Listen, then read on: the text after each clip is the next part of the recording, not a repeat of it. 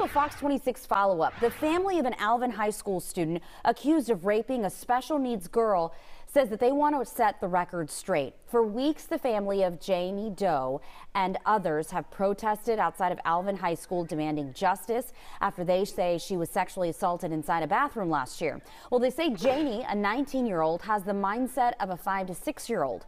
Earlier today, an attorney representing the family of the accused says everything that happened between the two students was consensual.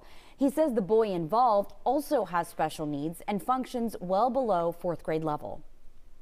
To state that he raped the girl or other things like that is basically taking the law into their own hands and creating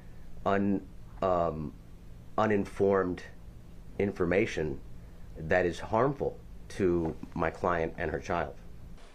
Charges were never filed against the boy because the grand jury decided there wasn't enough evidence to prove a sexual assault occurred.